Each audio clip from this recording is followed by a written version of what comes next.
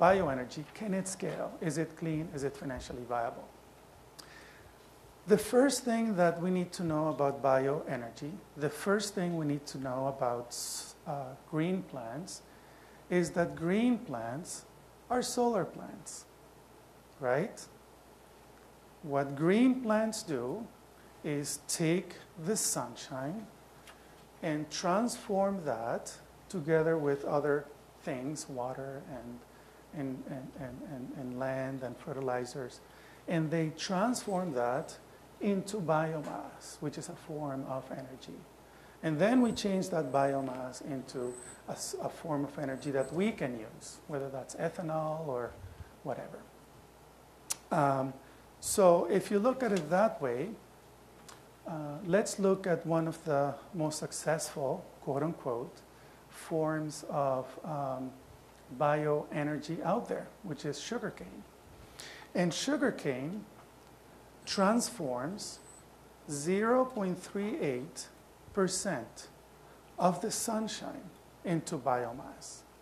So far, so good? So 0.38% of the sun is transformed into biomass.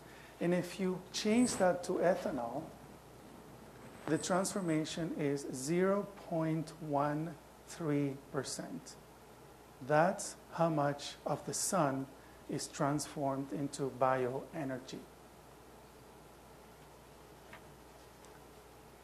Let's compare this with solar photovoltaics, which at today's conversion is 14%, which is 100 times more efficient than bioenergy.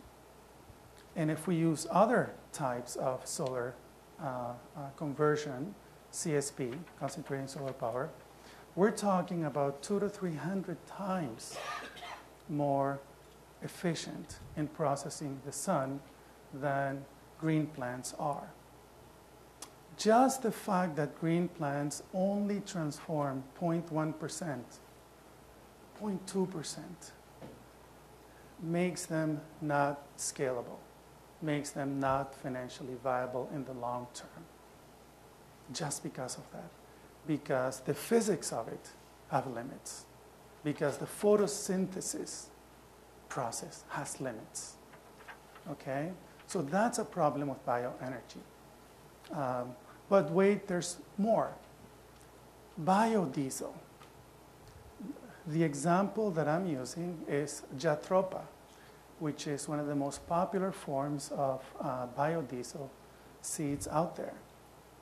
It takes 19,000 gallons of water to produce 1 gallon of jatropha, of biodiesel.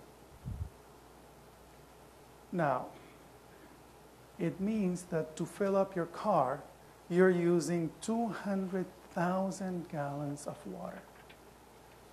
Think about that for a second. There is no planet in this universe where that much water going into energy is sustainable. It's not going to happen, right? Especially since we're already in a water crisis in most of the world. So in fact, we're cutting back on the use of water, not adding to the use of water. So that makes bioenergy a tough proposition for financial and scalability purposes. Let me move to nuclear.